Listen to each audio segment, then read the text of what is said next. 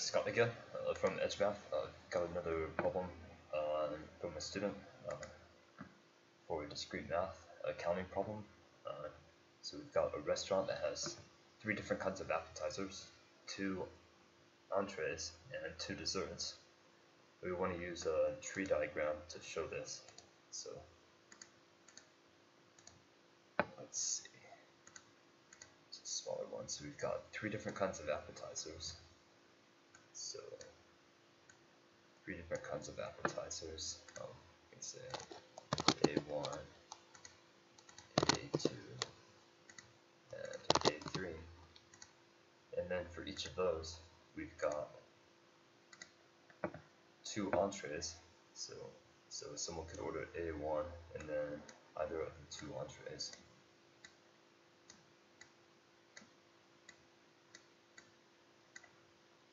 So that's A1, entree 2, entree 1, entree 2, entree 1, entree 2, and then for each of those, there's 2 desserts. So we could have the first appetizer, the first entree, and then the first dessert for the second dessert, and then the first appetizer and second entree with either dessert, and then so on. So we can draw all those out. There's 2 options for the dessert. So D1, D2, D1, D2, sorry, D1, D2, D1, D2, and so on. And then so we can just list out what the various meals are. So we could have A1, E1, D1, or going down A1, E1,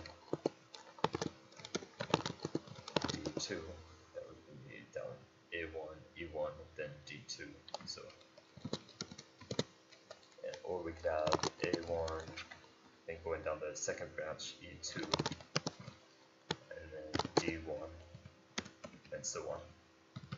So each of these bottom nodes, that represents a different meal we could have if we trace back upwards how we got there.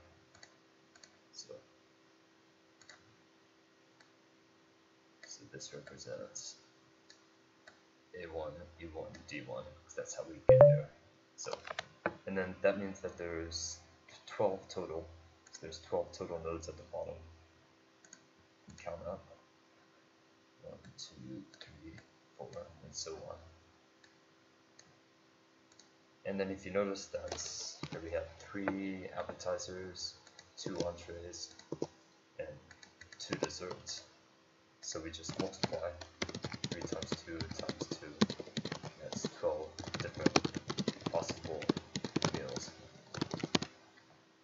Great, so I hope that makes sense. And let me know if you have any questions. And hope you have a great day.